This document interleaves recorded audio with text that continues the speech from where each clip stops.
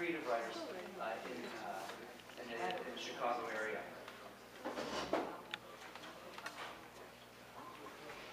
What guys will do is, and when it's time for me to say something, I go to this microphone, and then we have possible. So since we're going to do this in alphabetical order, and Tony's not here, so Tony Romano. You're not in alphabetical, you're just the next on the list. Sorry. Would you like to come in and talk a little bit about your work? Sure. Good morning, everyone. Good morning. Good morning.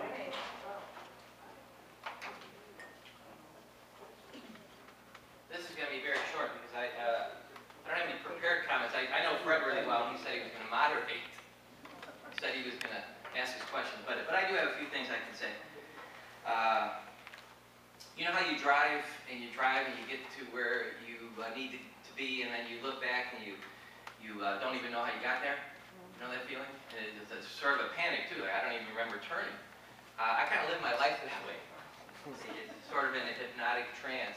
And I think that serves fiction writers really very well, because we need to live in this dream state. So to have me articulate things that I do while I'm dreaming is very difficult. It's like asking you to interpret your dream. Tell me why you had the dream you had last night.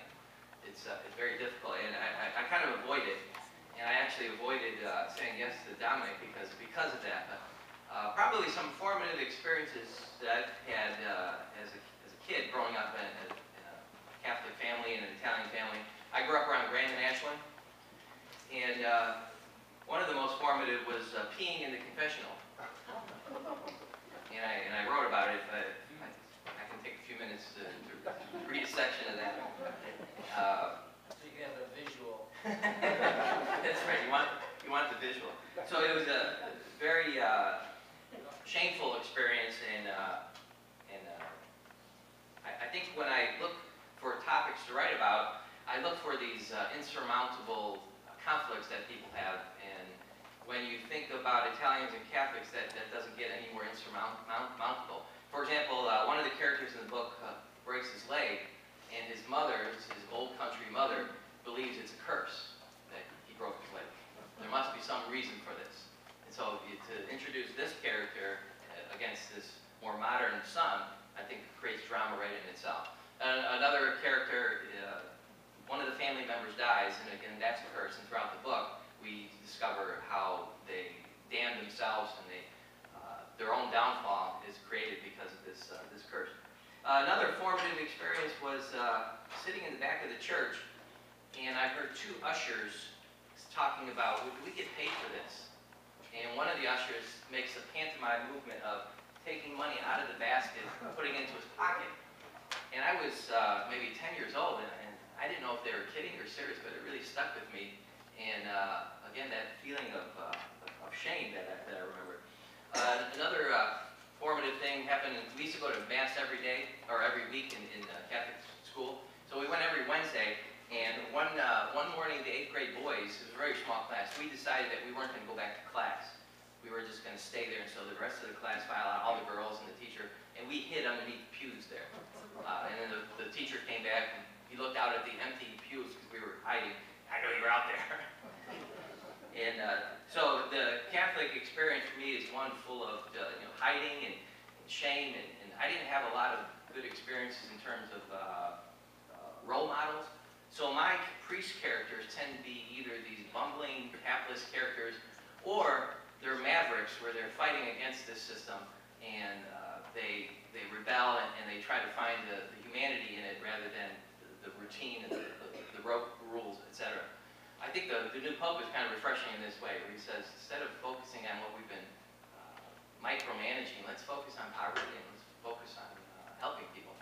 So let me just read this as a short section. I think it'll give you a better idea rather than me rambling. This is, I'm just going to read like a page or two. This is a story about a young man who breaks his leg and he has to go back home and live with his mother. And he's a young man, he's 25 years old, to live with his mother who believes this broken leg is a curse. On day 10, Mama gave me a St. Christopher's medal and had Father Joe from St. Columkill in the old neighborhood pay me a visit. The same Father Joe whose confessional I peed in when I was 8 or 9 because I couldn't hold it. Peed in my pants, actually, the warmth trickling down my legs, and though I was kneeling, into my socks. I strained to create a space between my skin and pants, but soon felt the blotting and the sticking and kept pulling the material away, the sharp yellow smell pushing through the muskiness of the dark booth. When Father Joe slid open his paneled window, and all that separated us was the lattice work and the black scrim curtain, I wondered if I'd sinned and if I should report the deed.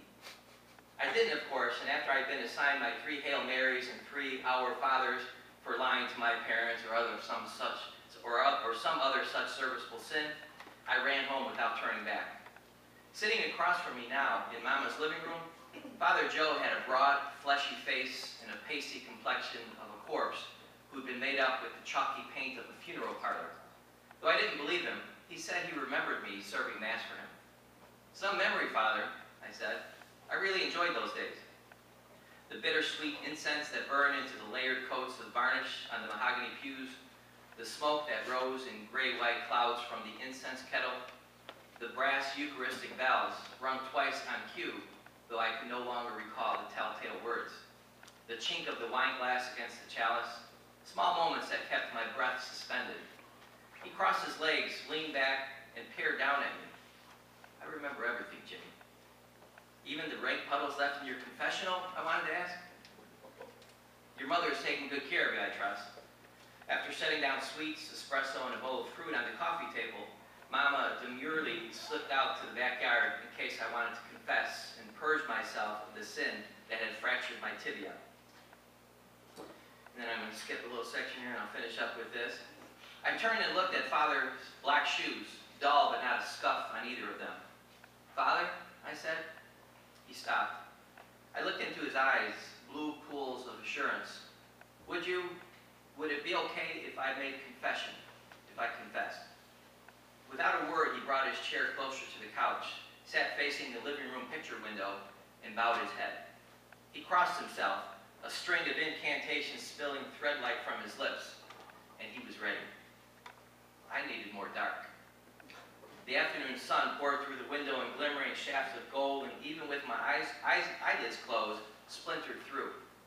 "Bless me, Father," I said, and made the sign of the cross, "for I have sinned. It has been many years since my last confession. But I couldn't do it." I had the words all right, but the old knee-jerk reflexes kicked in, and I heard myself spitting out the same third-grade sins the nuns had taught us to recite.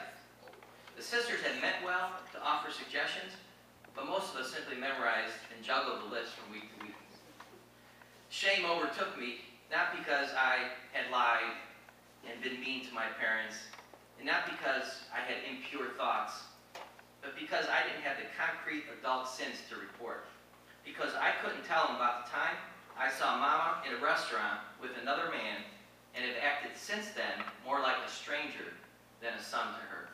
A cruel and deliberate decision that pierces her like a dagger and both pleases and kills me. Somewhere along the way,